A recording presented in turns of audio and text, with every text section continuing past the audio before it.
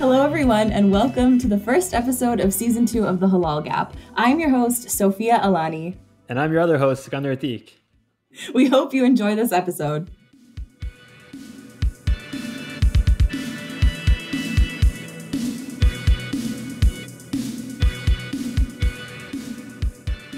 All right. Okay, so we are so pleased to be joined today with one of the most talented people I've had a chance to get to know. She's an incredibly accomplished writer and director with an impressive resume that includes script development at YouTube Originals, being a writer on the Golden Globe winning show Ramy, a writer on the hit Netflix show 13 Reasons Why, and the mastermind behind the Mosquers award winning short film Just One Night. She's currently working on her original pilot Uncovered, which is being executive produced by Eva Longoria, and is working on the film adaptation of Ayesha at Last with Hollywood powerhouse Amy Pascal. Please welcome, joining us all the way from isolation in LA, Sahar Jahani. How's that for an intro, huh? How's that for an intro? That was really nice. Can you write that for my bio? I got you. Sahar told me earlier that her entire delivery on the podcast is going to be dependent on how dope her intro is. So I had to put some work into that one. But how's quarantine life for you? What's going on? How are you keeping busy? So as a writer, I feel like we're already quarantined anyway. Like this is just regular life because that's what I've been doing for the past few months is just sitting in my house in my PJs, writing. But the worst part is like just not being able to like do the stuff that I would do to keep myself sane before, like get a coffee, hang out with friends, take a walk.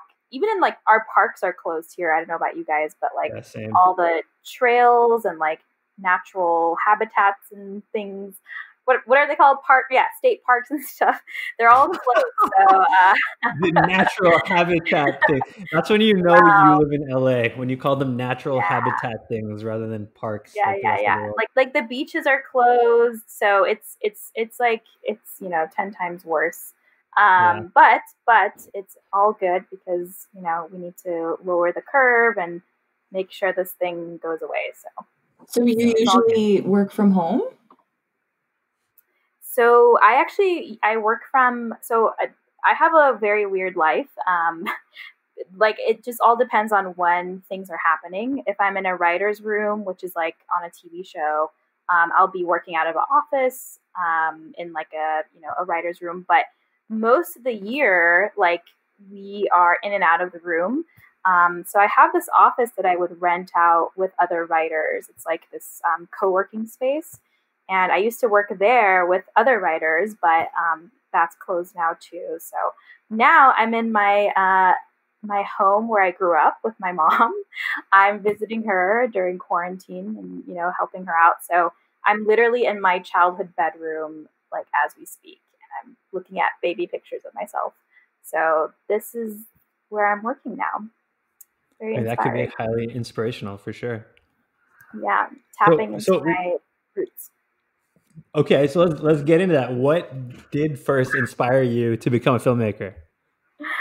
Oh, man. Okay, I told Sikandar this story. Well, I actually haven't told you this story because... No, you gave me a leading question. Exactly. Yeah, I was saving it for... So I think a lot of things, led me to think like, oh, I can be a writer. But there was a specific movie, if you guys remember, Bend It Like Beckham.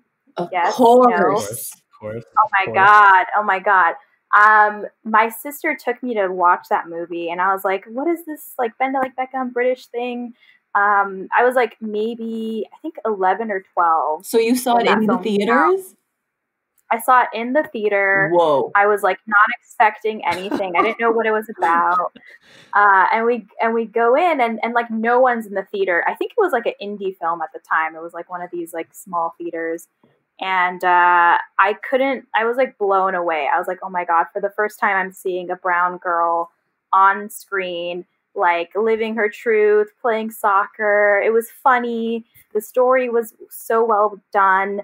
And then from then on, I didn't think I could be a filmmaker. I just didn't know how to do that. Like no one in my community, I don't know about your community, but no one in my community was a filmmaker. I just didn't know people like that. So I settled to become a journalist. That's what I was going to do. So I ended up in college studying journalism. And then it was like 2009, I want to say, when I went to school. Now you guys know how old I am, but 2009 to 2013 went to school. That was the time when like video production and digital media was like a thing. So everyone was like turning to like YouTube, right? And these the journalists, like outlets and stuff, the newspapers, they didn't know how to function. Like before we had podcasts and stuff, what we're doing right now, there was just print and like magazines and like online stuff. So I think people were adapting really quickly to digital media, and someone was like, "Oh, you should go study film." Like that.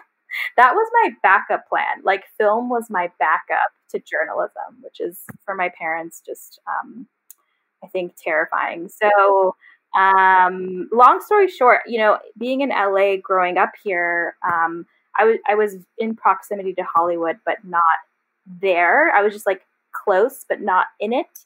And then slowly learned about internships and stuff, and like just kind of threw myself into storytelling, because that's ultimately what I wanted to do. I just wanted to be a storyteller, and I think film is the medium that I ended up in. But yeah, does that answer the? I don't know. That was a long-winded story, but no, that definitely answers the question. But like, so something you touched on there, talking a little bit about the community and how you didn't grow up necessarily with a lot of filmmakers in the Irani community or in the Muslim community there, but the Muslim community more broadly. But like Iran has like a very rich history of film, whereas I think some other areas of the Muslim world where we talk to people in this format, and then even within the board, people who are looking to explore creative passions like this as a career, they sometimes struggle with some sort of pressures from the community or even from their family to have more of a traditional career path. Is that something that you also struggle with, or was your family pretty supportive all the way through?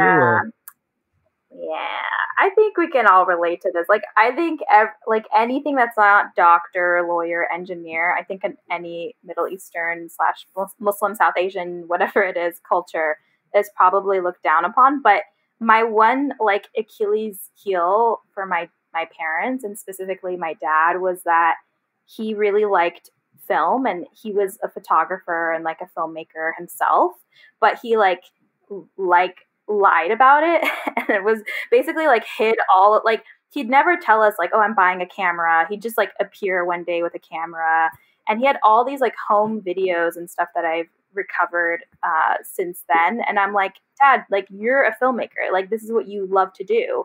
And then like ultimately I think over time they just like acquiesced. They also like knew I was really bad at math and science. Like I was just like a terrible and I think my dad tried to like tutor me in calculus, and he just like gave up. He was like, I'm done.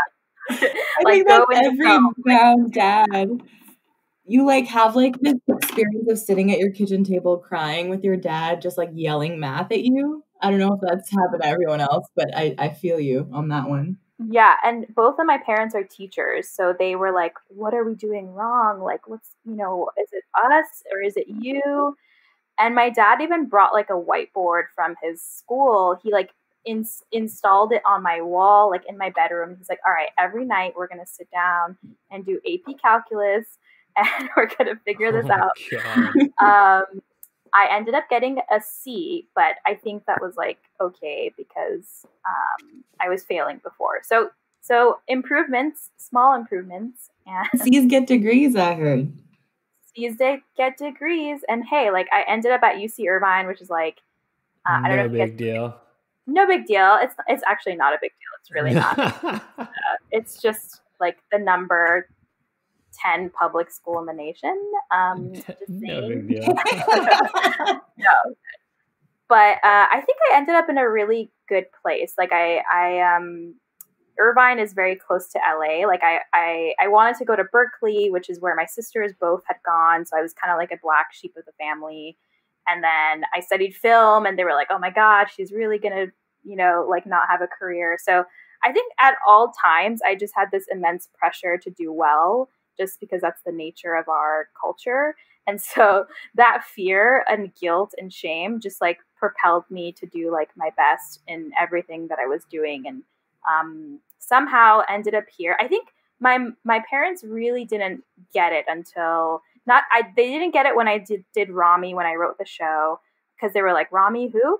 And then I think they really got it that when my mom just understood it, like when I was on 13 Reasons Why, because she knows what Netflix is, right? So she can open up Netflix and she won't watch the show, but she knows it's there. So just so I understand correctly, your mom never got Hulu?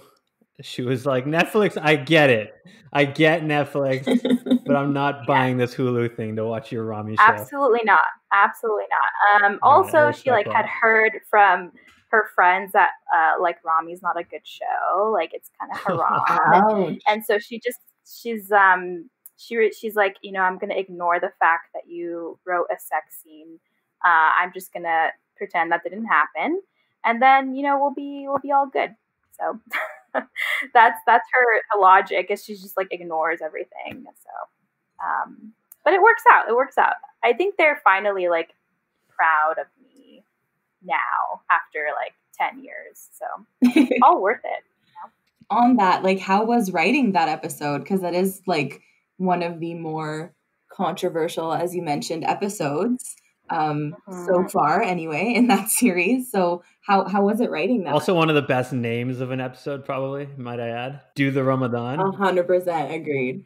I cannot take credit for that. I think Hulu marketing came up with that, but thank you guys. No, I mean, I think my whole experience on that show, I've talked a lot about it. Ramy's talked about it. He was on your podcast, I think, a while back. Yeah, if you listen to the podcast, you would know these things, but I did not. I refuse to listen to Ramy's. No, I'm kidding. First of all, Ramy and I have a good friendship, and we're all friends, and everything's cool. And we're actually working on stuff together now. So I think I can talk honestly about it because we self-critique, and I think the best part about working with him is that he like totally understands the criticisms, and he's not ignoring it. And I think in season 2, hopefully, like a lot of the stuff, you know, while we were writing, a lot of things popped up, and I think it's important to talk about this in Muslim spaces because, and other spaces in general, because people don't understand how like a show gets created. So I think that's part 1 of this conversation. We can talk a little bit about the writer's room and like how decisions are made, and then like everything that happens in production and post and beyond, right? So it's all, every episode and every story at every iteration is changing constantly. And every time like they edit or do a draft or whatever, the story evolves. So if we can start with like the writer's room experience, we were all walk us through like walk us through from like even maybe before that, right? Like from the idea component, and then bring us back into your Ramy writer's room experience. Like how does it go from I've got an idea to like even getting into the writer's room? Right. Well, I wasn't part of you know, the pitching process because but you've been part of other. You've been other. Sure, I can talk like overall. So overall, I mean, I think what happens is, you know, you have an idea. You're either a writer or you're a talent like Ramy, who was a comedian and he's been doing this for so long. And the way it works is like you write a treatment or you write a pilot. I think he had both when he was pitching this show. A pilot is obviously the first episode of a series. And a treatment and a Bible is basically like your overview of the show. So it's sort of like a longer document that describes what the show is, the characters, the journey, the arcs, etc. So you do all that work prior to pitching it to a studio or a network. And the first thing you want to do is attach producers, a studio, a production company. For him, it was A24 and his producers, Gerard Carmichael, who is a famous comedian and had his own show, The Carmichael Show, on NBC, and a few other folks, right? So you gather a group of people. It's called packaging, essentially.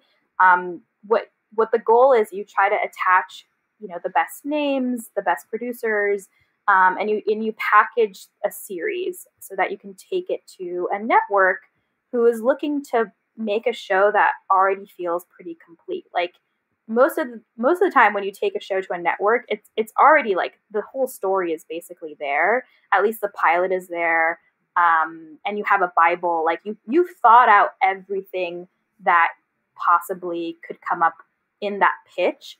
So a lot of these shows are already formulated at the like conception level, even before you get into a writer's room. So I'm sure, Ramy pitched to a bunch of places, and I'm sure he got a bunch of offers, and they ended up going with Hulu, because that was probably the best offer, right? So a lot of the times you could pitch to a network and all they'll want to do is like develop the concept with you. But for Ramy, he got a pilot order, which is a really big deal. Like that doesn't happen a lot. And it's very difficult to get a pilot. So what they did is they shot the pilot. They got, a crew attached, actors, a director, Harry Bradbeer, who had done Fleabag, which is like amazing. They shot the pilot, and at that point, they don't have a writer's room, right? So the pilot is Ramy and his executive producers writing. So I had nothing to do with the pilot, and everyone who like comes at us with the female character in the pilot, we had nothing to do with that. And so the pilot gets greenlit at Hulu, and that means he now gets a series order. Sometimes you get a full series order without a pilot. That's very rare. Most of the time, you have to prove that the pilot concept works. So it's a whole process, and this is like a year before we even started the writer's room. So again, long story short, they get the pilot greenlit, and then Ramy and A24, the producers, everyone, they start looking for writers to be part of the writer's room. And at the time I was at YouTube Originals, I was an assistant/coordinator, which basically means like I did all the bitch work, let's be honest. But it was the best time, I think, to learn about, the business of show business. We at YouTube Originals, it was kind of like the Netflix of YouTube. We were sourcing material to make shows, and I was reading a lot of scripts, and I was also going to school at night, getting my MFA in screenwriting. So I knew I wanted to be a writer. I was just, trying to do the work and also like stay alive and all those things. So I had written a pilot, Uncovered, which you mentioned, Sikandar, at the beginning. And this was my sample for getting into the room. So usually what happens is like the agents and the managers in Hollywood, they all hear that a room is hiring, right? So everyone starts submitting their people, like their writers, for the room. And I'm sure Ramy got like literally hundreds of samples. I'm absolutely certain of that, because every showrunner gets bombarded with samples. And thankfully, like being the one of 10 Muslims in Hollywood, I think we had like a connection through someone else. So somebody like submitted my sample to him, and then I had an agent, a friend of mine who like became my agent, and he submitted my sample. So like you basically bombard the company with names, and he obviously wanted Muslim writers. So I somehow got an interview with him and the showrunner. Our showrunner was a woman named Bridget Bedard, who had done Transparent for 3 seasons. So very like amazing woman, by the way. She's awesome. So I go to the interview, and I get into the room, but I wasn't a writer, actually. I was a writer's assistant, which is a whole other thing. But I ended up getting an episode, and then I also was the script coordinator, which is a whole other thing that I won't get into. And I went to New York, and I shot, the show with them. So it was a whole experience. But did that like evolve over the course of over the course of time you were there? Did you start off as like a writer's assistant, and then you got more and more work piled on as they were like, oh, this girl's pretty awesome, and then I think like because I didn't have any credits before, they couldn't hire me as a staff writer, and that's totally normal. Like people work as writer's assistants for many years before they become writers. But I was in the room, and there was only 5 other people in the room. So it was a very small room. Usually for a half hour, you might have 7 or 8 or 9 or 10 people. But we had 5 to 6 people. Like, it was very, very bare bones. And they encouraged me. They were like, look, we can't hire you as a writer, but you're a writer's assistant. And basically that means like you're taking notes the whole time. You're using cards to, like, you know, put up episode beats and stuff. So it's a lot of the work, but they were like, we want you to talk and speak and pitch ideas and basically function as a writer. So they were very nice to me. Like, I was usually, a writer's assistant doesn't talk. Like, you're just supposed to take notes and listen and, you know, make sure you're capturing everything. But as one of the only Muslims in the room, like, I had to talk and I had to speak, and I ended up pitching a lot of stuff and ended up getting an episode. And I mean, yeah, it was like the best sort of scenario for a writer's assistant, because sometimes in other rooms you don't even get an episode. And again, like I said, you might be an assistant for 4 or 5 seasons before you even become a writer. So I fast tracked a little bit, thankfully, because of Ramy. And because, like, I did the work. Let's be real. I think I did a good job. I hope he would say the same thing. And yeah, I mean, so talking about the dynamic of the room, again, you have to understand that Ramy's doing this for the first time, right? Like, he's never run a show before. He's never even, like, written anything else besides this pilot, like, to be very frank, and he would say the same thing, which is kind of insane to think about his journey from a comedian to, like, now running his own show and trying to figure out all these different elements all at the same time. But at the same time, we only had 2 other Muslims besides him in the room, me, myself, and this woman named Minhal Beg. And the rest of the people were all white or half white and not Muslim. So there was this whole dynamic of, first of all, trying to, tell them, like, what our culture and our religion is about, like, trying to make them understand, and then having them pitch on stories that relate to that culture and that faith, right? Like, I actually felt bad for a lot of the white people in the room, because it's like, what are they going to pitch? Like, I did the Ramadan episode. How do they know, like, what Ramadan even is? Like, if they don't experience it, like, how are they supposed to pitch on stories about an emotional experience that they've never had? So as much as we tried to educate them, and we took them to a masjid, we, like, did Friday prayer, like, we did everything we could to be like, this world, it's very hard. So I actually felt, I actually remember Ramy introduced me to some, like, random white dude at the IC during Jummah once, and he was like, hey, this is Bob, he's working on my show. And I'm like, hi Bob, nice to meet you. It's just like, it's probably Ryan, but okay. Yeah, it could be Ryan. Poor Ryan. No, Brian's I'm trying to keep Ryan's identity private, okay? But right. Sorry. Yeah, Bob too. But so, like, you have to understand, like, that was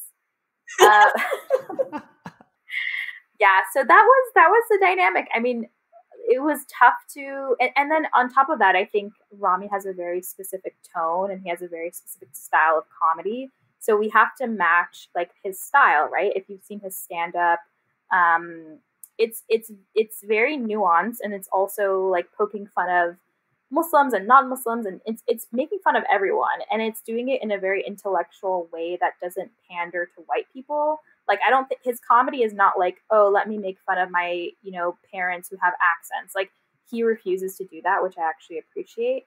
And it's more about, let's be introspective about 9/11 or, like, politics and our own cultural nuances that make our community who we are. And also, like, everything else in pop culture. So we had to, like, balance that, and like, your job as a writer on a show, whether it's with your friend who's a Muslim guy or, like, a person who's done this for 20 years, like, your job is there to serve their story. And that's what you're supposed to do, is you're supposed to pitch to them. Because ultimately, like, you want to make their life easier, and you're there to tell their story. And so from the very beginning, we knew this show was very specific. It was about Ramy, the character and the person, not about the entire Muslim population. So I think a lot of the criticism that comes from a show like that is that it's too specific. Like it's too much of his life and his story. And I think a lot of us craved, I guess, more representation from other characters. And it was really hard to do that with such a limited real estate in a show. But that's not to say that like mistakes didn't happen. And of course, like, you know, representation I felt with the female characters was very skewed.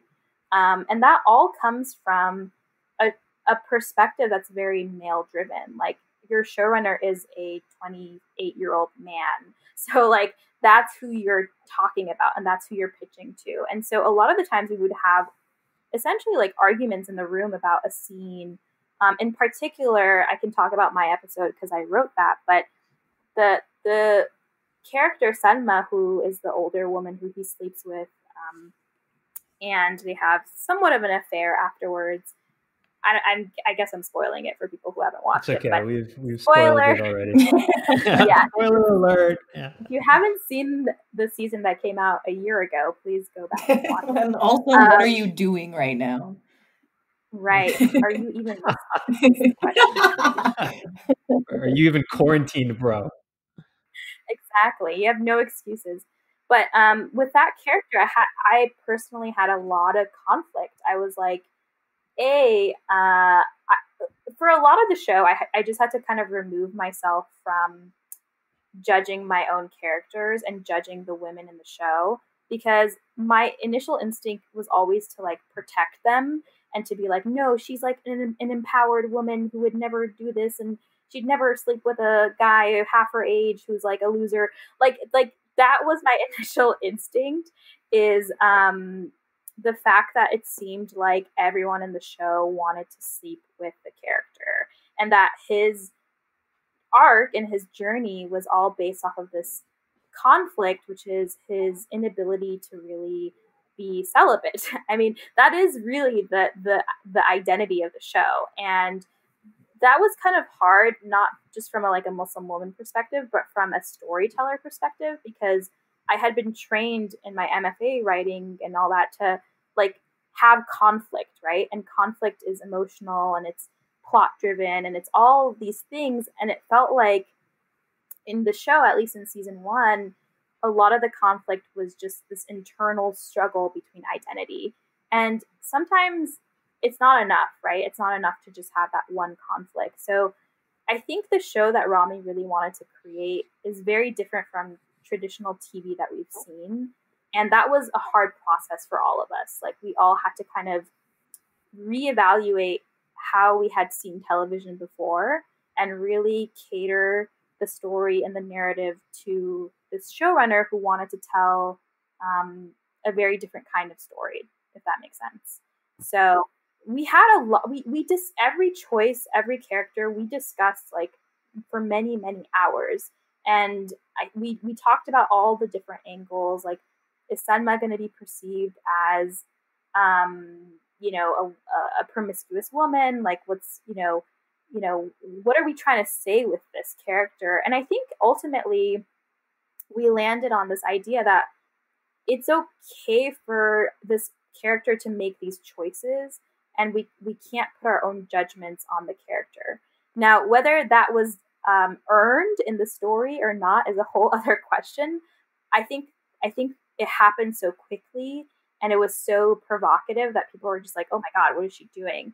I think had we told the story in a different way, we could have possibly earned that moment a little bit easier, in my opinion. And that's just like from a writing perspective. Like it's not even from a Muslim perspective. It's just like we don't really see her in the episode more than twice. So for her to then sleep with the main character, it was kind of jarring for even me as a writer. And I pitched like multiple versions. I was like, what if she asks for something else? Like, what if she just wants intimacy, right? And she just wants to like be cuddled or held.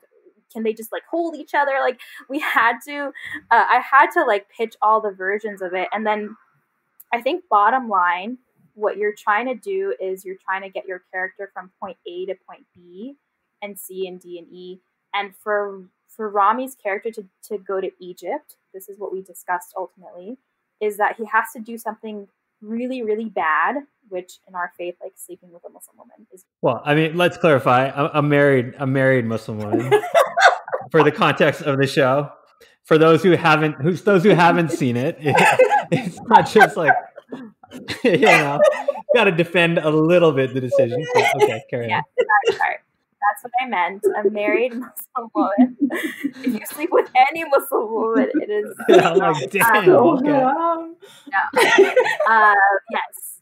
My bad. So that's a really bad thing to do. Even if it's her choice, even if it's his choice, like they're still committing zina, right? Is that the right word? Yes. Yes. I think, yeah. Right? We avoid Islamic discussions. I think. Sorry. Okay. No. I'm joking. I think zina is like just premarital. I don't know what it's called when it's like cheating. Adultery, right? So, well, I know it's adultery, but like the Islamic term. Like in general, Islamic adultery. is... I'm Googling this as we talk. Okay, carry on. Where is our sheikh? Okay, carry on. Keep going. Why don't you guys have a sheikh on hand? So we've adultery in general is really bad. So he had to make a terrible choice. So zina can include adultery as well, just FYI to everybody. Great. Yeah, so you were right. Don't let anybody see that search history. It's like, what is he doing? No, but we had to have the character make choices that ultimately led him to run away, to go to Egypt, to like escape everything. And he has that conversation with his father in the show that's like really emotional and impactful. So you have to consider all the other parts that come after my episode. And really the 5th episode is the pinnacle and the climax of the season, because you're in the middle of it all. So it has to be earth shattering. And I think anything other than sex in that moment would not have been earth shattering. I mean, we can argue about this forever, but that's the choice that we made ultimately. So I just want people to know that there was a lot of discussion behind these choices, whether that comes across on screen or not, and whether people identify with the characters or not. That's really not the goal. Like, the goal is to tell a good story and to tell the story that we wanted to tell. It's not about appeasing like every person out there.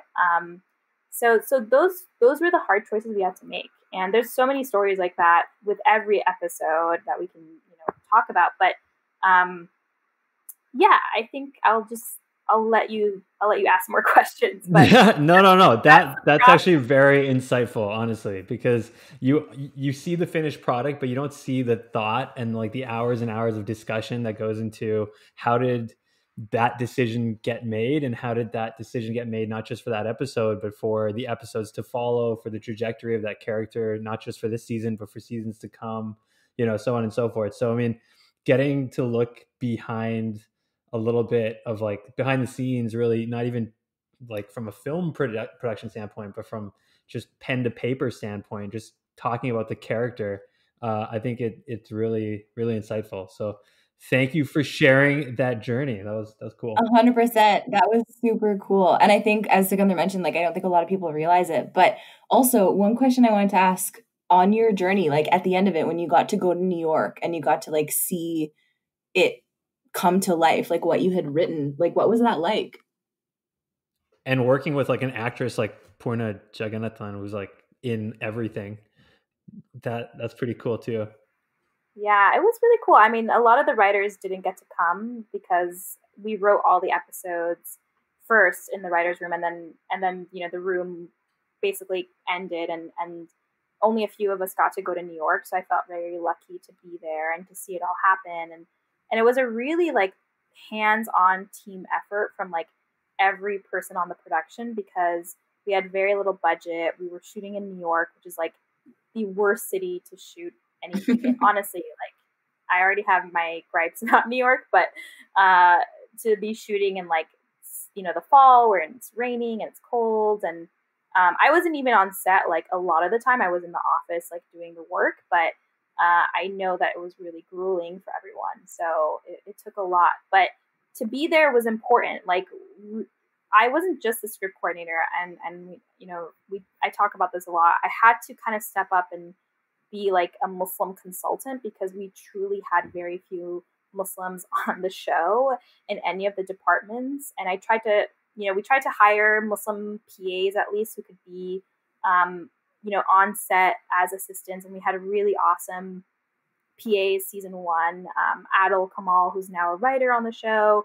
We had a few other Middle Eastern folks who could just really like step in to like say something if it felt off. But I have to say, the great thing about A24 and all the production heads in the show is that they really, really did their research in terms of how does Ramy's family's house look, right, and feel, and who are the actors playing the roles. Like, I think we casted very well, or they did, I should say, and at least visually, like, the house looks like it looks like exactly like his house that he grew up in, because there's pictures that you can compare.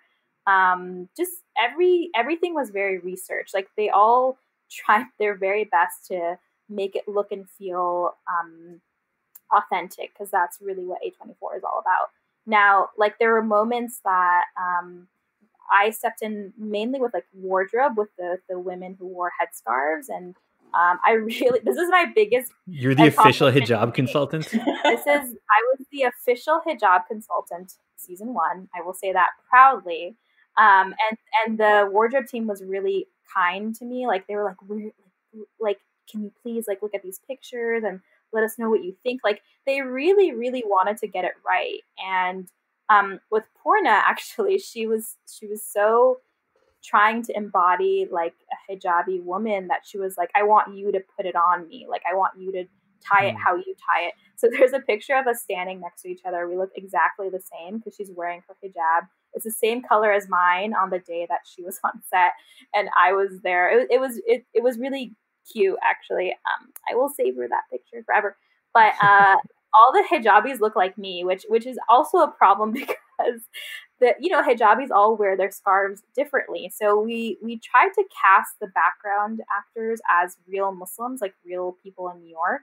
So a lot of them came like ready to go with their hijabs, their like, I don't know, I'm not going to say cultural names, but like, South Asian women have their own thing. Like, everyone has their own thing. So everyone kind of came prepared in these big, like, the mosque scenes or like Ramadan scenes. So that was good.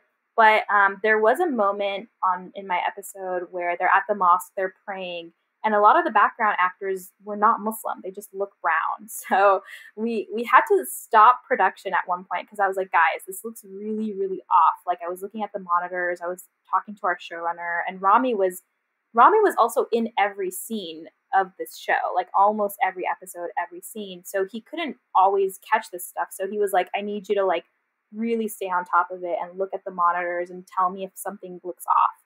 So that was kind of my job, is to like flag these things. And at one point someone was praying incorrectly, like they were going to ruku when it was like sujud, and I was like, oh my god, we need to stop and like just show everyone how to pray, or at least pretend to pray, because this looks very wrong. So that's what we did. We stopped production in the middle of a scene. I'm so glad you did that. Ramy for all of Hollywood. I mean, it would have been embarrassing. It would have been like, guys. It happens so frequently. I'll never forget in like the 90s, especially, when there would be like those typical movies with like those action movies with like Muslim bad guys, and none of them knew how to pray correctly. It's like, hire one Muslim guy to just teach all of you guys, please. So I'm glad you did that. I mean, there are Muslim consultants, but thank you so much. There are consultants, but unfortunately, I even saw it in a recent episode of Superstore, and I will gladly call them out, because the guy was like just mumbling like Arabic, like I don't even know what he was saying. Yeah, and it was all wrong. I was like, oh my god, this is bad. So no, we were very aware. That's the only good thing I liked about Homeland is Damian Lewis prayed properly.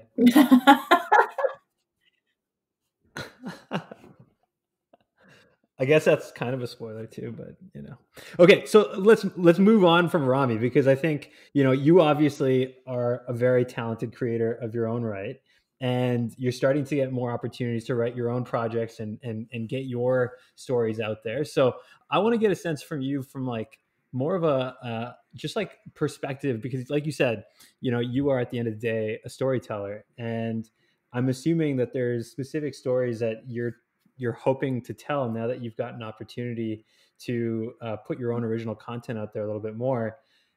So can you kind of, obviously being a Muslim in Hollywood is one thing, being a woman in Hollywood is one thing. Are there specific types of stories that you're looking to hopefully share with the world now that, you've got more of an opportunity to do so?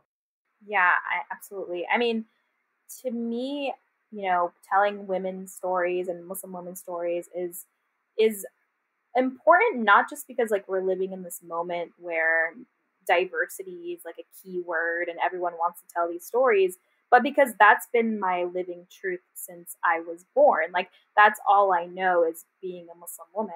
I'm not like a convert. I'm not like, I didn't live like another life. Like that's just my reality. Right. And until I feel like I see and I won't even say accurate description, because I don't think there exists such a thing. I will say someone who feels a character who feels true to my universe and to my life. Like I won't stop telling those stories until I feel like, all right, I've told my piece. I had it on TV or film or whatever it is, and I'm good. Like I just don't think that exists yet, and I don't think it'll ever exist for every single person. Like I think we should just keep telling more stories, because it's going to be different every single time. So for me, Muslim women are of utmost importance right now, just because like that's my reality. So my short film was about two Muslim girls who go to a bar for the first time, and like secrets are revealed. It's very dramatic, and that's the kind of stuff like I want to talk about. I want to talk about the nuance of being just like the day-to-day Muslim, and not having it be about identity all the time. I think that's kind of our go-to, because we want to express ourselves as artists, and that's our emotional truth right now, is just like identity and who we are. But I think like even now and 5 years from now and 10 years from now, being a Muslim character is not going to be special. I hope it's not going to continue to be something special, So I genuinely want to know your thoughts on that, because I feel like we've had this, like, I even talked to Ramy about it a little bit, and I got his thoughts, but I want to know your thoughts, because I think you come from a very different lens. Like obviously we're going through this somewhat minor shift in terms of normalizing, Muslims in Hollywood. Tends to be male Muslims currently. With like Hassan and Ramy and like Aziz and all these guys. Do you think it's easier now than, maybe 5 years ago when you were first in school trying to get into this stuff? And do you think there's more of a lane, I think, for Muslims, or is it still something that you've got to kind of beat down and like make your own path a little bit? Yeah, I mean, I can only speak from my experience. I know everyone's saying it's easier now, and everyone's looking for the Muslim story, and it's so easy to like pitch, but it's truly like not. I will say that, and especially for Muslim women, I think I'm doing a pilot with Eva Longoria. You talked about it a little bit earlier, and it's literally been we'll dive into that. Don't worry. Yeah, I mean, it's been in development for a year and a half. And oh, wow. I don't, I'll be honest about like the struggles, because, when I first wrote it, everyone was like, oh my God, this is amazing. Like, we need to see this on screen, blah, blah, blah. But when it comes to actually getting down to the nitty gritty of like, let's make this, I think a lot of people are hesitant because they still haven't seen an ensemble hijabi cast. And that's what the show is. It's all Muslim women. Like it's all hijabis. I don't even think I have I have like one non-hijabi, but it's about a Muslim woman who works at a hijab company. So like that's the story. And I think you definitely have one non-hijabi. I have one non-hijabi. Yes, I do. I have one. But, or actually, you're right. No, I have two. I have one. I have one. The roommate. Sorry, Sikandar's read it. Oh my God. I've read the pilot and it's actually great. Yeah. So okay, let's dive into it a little bit. Is it cool? Yeah. Can we talk a little bit about Uncovered? Okay, so what happened? Sure. Why did it take why has it been in limbo for a year and a half? What do you think? And maybe if you can just kind of start off by talking about what the concept is. Yeah, so Uncovered is about a young Muslim woman, Yara, who has done everything right her entire life, according to the rules of our faith. And y'all know we have a lot of rules. So, typical good Muslim girl, whatever that means to you. But for her, it means like following everything to the T. So no sex before marriage, no touching before marriage, actually, no drinking, no drugs, and literally like just embodying what it means to be a good Muslim in her brain. And in the pilot, she's confronted with this reality check of sorts, which is like, everyone is kind of doing stuff. Like as Muslims, we all sin and we all, falter and we do things that we're not proud of. And she kind of has to. Except for Hamada, who's just quietly in the background being a good Muslim. I know. We'll let that go. Yeah, I know. This guy has not spoken, and I'm secretly like getting anxiety. Are you there, Hamada? Can he talk to us? I am. I'm here. Hi. So she's confronted with this reality of like, people are doing things in her life all around her. Her roommates having sex with, a white guy. Her perfect goody two shoes boyfriend / almost fiance is not who she thought he was. And she also happens to work at this hijabi, like modest fashion company where they tout themselves and living this modest lifestyle. And her world is kind of turned upside down and she's forced to confront some of these questions that she's been living with her entire life. So that's kind of the show. It's kind of like a Ramy in reverse. So it's not someone who's like, oh, I want to have sex with people. It's a girl who's like confronting the reality of not having experienced life because she made that choice and she's proud of that choice, right? So sorry, can I ask like the theme of modesty? Like you mentioned your Mosquers finalist film Just One Night a little while ago, and like with that and with this, it seems like modesty is kind of a theme that kind of seems to come up, or like the idea of like having this perfect persona or this perfect image that is kind of not really who we are. Is that like something that like you mean to keep coming back to? Does that have any significance to you? Oh my God, totally. I mean, I wear hijab and I think I've been wearing it since I was 12. So modesty is something that I associate hijab with, and it's definitely a part of it, but it's also so much more, right? I feel like hijab has become my identity in so many ways, but in a lot of ways, I think we also use it today as this sort of commercialized commodity. And I was inspired by a lot of these Instagrammers and social media influencers who I think it's great. I think it's really, really great that we have visible hijabis selling a product, wearing, the highest level of fashion and walking on runways. But at some point, we're also confronted with this reality of, is that modest, right? Is it okay for a covered woman to wear a certain piece on a runway? Like, is that the point of hijab, right? So that's not the entire theme of the show, but it's definitely part of it. And yeah, it's a concept I come back to all the time because I was told as a hijabi, like, you have to be extra good, right? You have to be extra nice to everyone. You have to be the best version of a human because everyone's looking at you as this like symbol of your religion.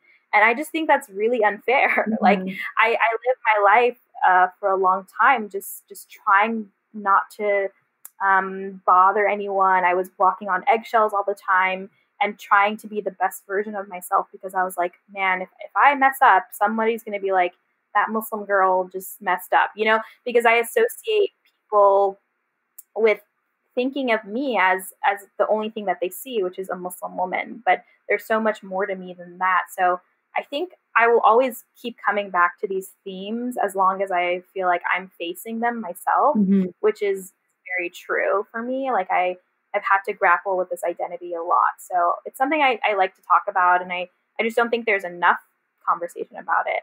But it's very controversial, right? Like the short film was very controversial, even at the Mosquers. I mean, I make the gasp that went through the audience hearing that reaction, which I'm sure you anticipated, but like, what was that like?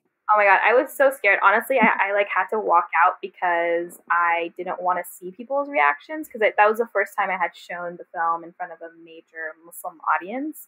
I expect the reactions in like a non-Muslim audience, but I had no inkling of like what would happen with so many people in that room. You guys had 1,200 people at that event, so it sure did. Scary. But the great thing was that a lot of women afterwards, and men, and everyone just came up to me and they were like, "Oh my God, we loved your film," and it was so supportive. Like I've never experienced that before, so it was I think just a confirmation that people want to talk about these issues. And I'm sure there was probably a better way to tell that story, but you know, I have my limitations as a storyteller, and I've continued to keep on getting better and better. But at the time, like, that's just the story that I thought was important to tell. Yeah. So were you like genuinely surprised by a lot of the support that the film had received?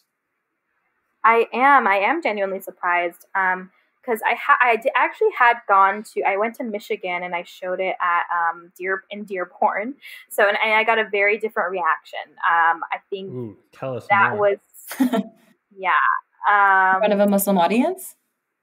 Yeah, in front of a Muslim audience. And it was like a more, you know, for lack of a better word, a liberal audience. I mean, it was at the Arab American Museum. It wasn't like in a mosque or something. So it was like a mixture of religious, non-religious, like hijabis, non-hijabis, like everyone was there, but the reaction was really strong. A lot of people loved it. I had a really like emotional reaction from one audience member who was like, "This is my story. Thank you for telling it." And then I had a lot of young women be like, we think that you're sending the wrong message to young women. And I was a little taken aback by that, because I was like, what's the message that you're receiving from this film? Because there's two stories here. There's a story of the girl who wants to live her truth, and she doesn't want to wear a hijab anymore, but she's kind of doing it in the wrong way, you know, and she's dragging her friend along with her. And then the story of the young woman who has to accept the fact that her friend is living this truth and also makes an error in judgment. So there's no statement here. It's not saying hijab is good or bad. Like, that's what some people took away from it, and I was really confused about why that was the takeaway, and not like the ultimate story of like acceptance and friendship and like judgment that we all place on each other. So I think, in a way, I think different communities are just struggling with different things. Like in my community in Los Angeles, so many young women, my friends, in fact, are all grappling with this issue of hijab. Like, a lot of them don't want to wear it, and they end up taking it off, but they end up leaving the community because they're afraid of judgment and shame. And I think that's so detrimental. I think it's so sad that someone can't be their full selves in our Muslim communities. And like, that was kind of case in point in Dearborn. Unfortunately, I love Dearborn, for anyone who's listening from Dearborn, but there was the sense of, if anybody's listening from Dearborn, thank you for tuning in to our podcast. But anyway, carry on. Yeah, but honestly, like, I just feel like, and kudos to them. I think they just have a really strong sense of identity and sense of self. And a lot of people were like, this is just giving the wrong message, and we don't want to send the wrong message to our young women, which I completely understand and I respect. But I think it just speaks volumes to like what happened in Edmonton versus other places. And by the way, like, this, now after Edmonton, I've shown it to a few other Muslim communities, and everyone has a supportive reaction. So in the moment in Dearborn, I was like, oh my God, did I make a terrible film, right? Did I poke at something that I shouldn't have poked at? But I don't believe that. I think deep down there's a reason that I wanted to tell this film, and it's because so many of my friends are struggling. And I'm struggling. Like, I'm a hijabi who sometimes doesn't want to wear hijab. Like, I will admit that. And I think anyone who's 100% all the time in it, like, wow, like, mashallah, like, kudos to you. But I think if you don't question yourself sometimes, then I'm not quite sure, you know, where that comes from, but I think everyone's in doubt a lot, and I think it's okay to be in doubt. I just you know, want to say that because I don't think anyone is always 100% certain of anything. So, and that's just art, like examining your truth in yourself. So yeah, that's no. Sorry, I didn't mean to oversight. Sophia, go ahead. It's cool, Sikandar. Just go ahead. No, all I was gonna say is that you know, we've like struggled with that with the Mosquers, right? I mean, this is now my 5th year on the board, and we've had instances where we've had to do a lot of like internal discussion about films, about, you know, is this doing a disservice to the intention of what we're trying to accomplish with the Mosquers, right? In terms of, you know, building bridges and showcasing, you know, more of the complexities of the Muslim community, but in a way that doesn't put the Muslim community down in any way. And so we had an internal conversation about Just One Night before we decided to show it. And overwhelmingly, like I'm talking like 25-1, people were like, we have to show this movie because we don't talk about that. No, but you know, overwhelmingly, I think everybody kind of realized that this isn't a story about like saying hijab is, you know, right or wrong. That's not the point of the story. It's about people's journey. It's about acceptance. It's about judgment. It's about, you know, making sure that people are, you know, that showcasing that people are on their own journeys and that it's okay to be supportive of that. So we were all over it. We thought it was a movie that had to be shown. Obviously, we had to make some edits for some bad language, but other than that, I mean, you know, I hope you found that we were true to what the story was in showcasing it the way we did. Yeah, absolutely. I totally understand, and I appreciate, you know, the warnings because, you know, you guys have young kids in the audience. No, I really do, because I realize like this is a family affair, and a lot of the times like filmmakers are like, I'm going to like an adult festival where there's no, but like this was like a very wholesome family event, and I think ultimately I was very happy with the choice to like censor some parts, and I get it. Like, I appreciate that. And you guys went above and beyond to accommodate the story and ultimately like try to share it, you know, in the best way with the community. So I'm amazing. Awesome. Cool. Go ahead, Sophia. I want to ask a question. No, I just said go ahead. No, Sikandar said that you were working on a adaptation of Ayesha at Last. And I love that book, and I wanted you to talk about like, how did that come up? Like, did you pursue that? Did they find you? Like, what were your thoughts on the book? Like, all the questions. Oh, good. Yeah, I love that book too, obviously. No, it was sort of, they pursued me. I'll say that. It sounds very, very narcissistic. But no, this is how it works. Like, it sounds, you know, nice and fancy, but basically, you know, studios are purchasing books and IP all the time because that's popular, and you know, it's a story that's already been written. So IP is a very big, strong, fancy word in Hollywood right now. So books, before they're even published, are purchased and given the rights to a studio to produce. So even before this book was published in the US, I think the producers had found it in Canada and they bought the rights to it. So I came in after that, and they put out an OWA, which is an open writing assignment, to the agencies and the managers looking for a Muslim woman writer. So they were very cognizant of the fact that they need a Muslim woman to do this story. And I appreciate that so much, because I can't tell you how many times, you know, they say they want a Muslim writer, but they end up going with a white person or whoever, right? And they're just like, well, we didn't find the right person. Like, sorry, we tried. And the reality is that that's just like bullshit, because there's so many working Muslim writers now in Hollywood. There's no excuse to like not hire people. And at the time I was on Ramy, I was in production in New York, and I had no credits back then. Like, I only had Ramy, and this is Amy Pascal. She's a producer. She's done so many films, from the Spider-Man franchise to Little Women. She was the head of Sony for a long time, and she's like, you know, a big name in Hollywood. So when my agents brought the book to me, I was like really shocked that they would even, you know, try to get a young writer like me. But I read the book, and I fell in love with it because I was like, oh, man, this is such a like sweet story. It's very heartwarming. It's very specific to you know, the suburb of Toronto where they're at, which I visited, and I was like, this is a whole world. Like this is like a whole Muslim world that I've never seen before, and it was really cool to see that kind of world, because where I live in LA, like everyone's spread out. There's no Muslim neighborhoods. There's no, you know, Mississauga. Like it's not like Mississauga or where's the other place? What's the other place? Brampton? I don't know. Yeah, Brampton's on the one with the S.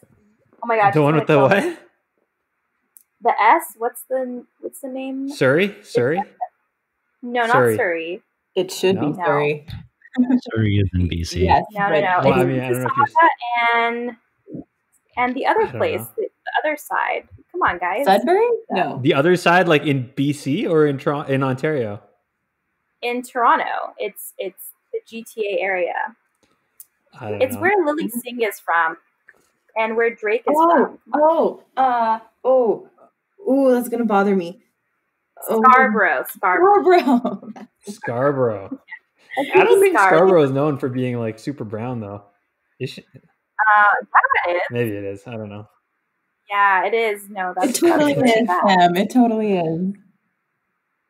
So yeah, I mean, I was just taken aback by the thing that really struck me is that the story is between two Muslim people who are very conservative. Like it's not about you know, young Muslims who don't identify as Muslim or like a brown person falling in love with a white person. It's like this young Muslim woman in her 20s falling in love with a very conservative Muslim man. So it was very interesting to read the descriptions of Khalid, the name of the character, and Ayesha, and I was like, oh my god, white people are reading this and they're like enjoying it.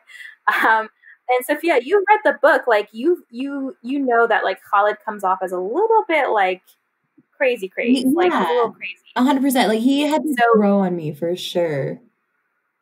Yeah, and I was like, how are we going to show this on screen? Like he literally wears like a long ass beard and like, you know, short pants, like the guy you find at the masjid who's like praying 5 times a day, like that's the character. Mm-hmm. So, and that definitely exists, of course, and all respect to people who, you know, live like that. But also it was really hard for me to identify with that kind of character. And I was like, why does she even like him? But ultimately, like, I won't spoil the book because you should all read it. It was really interesting that like people love the book from a non-Muslim perspective, and I was like, Amy, like, why do you like the book? And she's like, well, it's such a universal story. It's Pride and Prejudice, but set in a very specific world, and I want you to take it and run with it and make it your own and make it believable, right? So the process was basically like I read the book, I pitched on it once with her executives. They liked the pitch, and the pitch is really just my take on the book, like how I would make it a movie and what the story would be. And I changed some of the I can't give away a lot, so I'm not going to say too much, but did some stuff. And then I pitched it to Amy herself, and you know, that was really like literally nerve-wracking because again, I had not done anything besides Ramy at that point. So she was very kind to me, and I ultimately got the job, and I wrote the movie last year and turned it in the end of 2019, and we've been doing some revisions, but it's been such a fun process, and I really hope that they make it. Ultimately, that's the goal. So potentially we could be seeing like a Muslim rom-com coming up in Hollywood. Please keep me posted. Oh my god, I can't believe it's written already. I didn't realize that. That is so exciting. Yeah, it was really fun to write, and it was not like TV, you know, it's just you and yourself and, you know, one of the execs who gives you notes, but ultimately it was just like my voice and me. And at times that was very scary, but at times it was like so liberating to just be like, wait, I can make the choices, I can make decisions. And then, you know, the big thing for me is that this is a South Asian Muslim love story. And I was very, you know, upfront with the fact that I'm not South Asian. Obviously, I'm Iranian, and I'm really conscious of those things. And I don't want to write to a culture that I'm not a part of. And I talked to the author, Uzma Jalaluddin, and she was really cool with it. She was like, listen, like, I just need you to like understand the Muslim story, right? Because it's more about being like a second generation Muslim kid in North America than it is about being South Asian, Hyderabadi Indian, right? Yeah. So she was really cool with it, and I was like, all right, if you're cool with it, then like I'm okay. And I tried really hard to get the details right, guys, but forgive me if we will judge you. We will judge you viciously. No, get out of here. But I appreciate so much that you like checked. I appreciate so much. Yeah, I mean, I also went to oh my God, Scarborough, and I visited Brampton. I did a whole like Q&A session with a bunch of young South Asian Muslim kids in the town. Like I really tried to like get a sense of, you know, what also like what a Canadian Muslim experience is like in Toronto. So that's why I know so much about Toronto, guys. Like I'm an expert, trust me. Tim Hortons is not good. I will stand by that. I will fight you on this. Tim Hortons is not as good as you guys think it is. I just need you to accept that. Compared to what though? What are you comparing it to? Because you can't say like compare it to some bougie. No, come on, not at all. No, Krispy Kreme. Are you comparing coffee or donuts right now? Are you comparing coffee or donuts? I'm comparing all products. All products. It's tough. That's tough. Coffee, I will take Tim Hortons all day long over Dunkin' and Krispy Kreme. But donuts, I would say Krispy Kreme for sure. I'm going to have to side with Sahar on this one. Tim Hortons pretty bad. No, it's awful, but it's all we have. Wow. Hamada talks like about this subject, guys. Hamada just popped out of nowhere to add 2 cents of shade on Tim Hortons. Unbelievable. Sponsor us, thanks. There goes all of our sponsorship potential from Tim Hortons. Sorry. They really don't want their money. They're terrible. Yeah, you agree with me? We're editing all of this out. All of it. Yeah, thank you so much. No, we're not. No, okay. It's awesome. And I ate at like a bunch of restaurants. It was really cool. So so the process was intense, but ultimately rewarding, and inshallah you guys get to see it one day, I hope.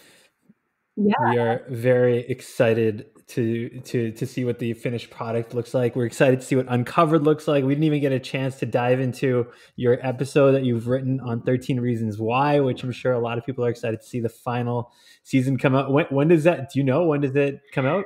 I have that is probably the most secretive project because there's such a crazy fan base for the show. And I couldn't even, it's good that we didn't talk about it because I can't even tell you anything, but I don't know when it's coming out. And okay, well, we'll look forward to it eventually. At some point, Netflix will drop it on our laps. And wait, what episode did you write? Can you tell us that much at least? Oh yeah, I wrote 408. So episode 8. Oh, okay. 408. Even if you don't watch the show, just go straight to 408 and watch that episode. You'll totally follow everything that's happening. No problem.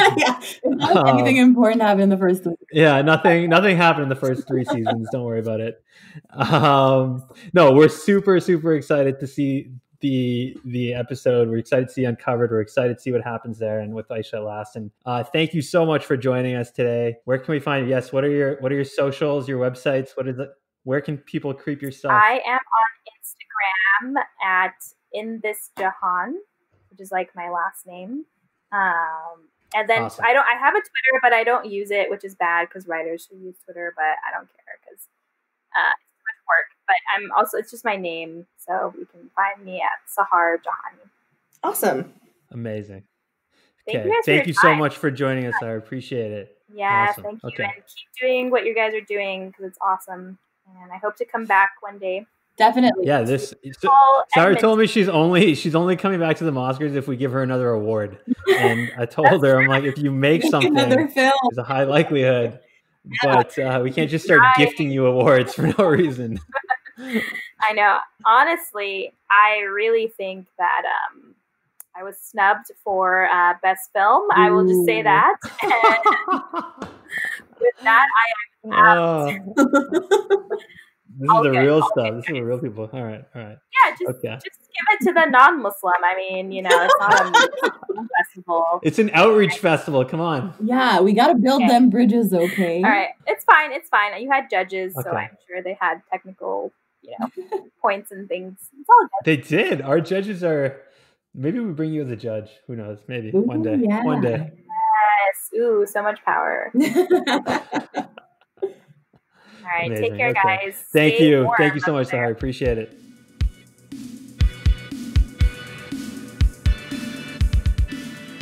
We hope you enjoyed this episode. Thank you so much for joining us. You can find us on Instagram, Twitter, and Facebook by searching Mosquers Film Festival. See you next time.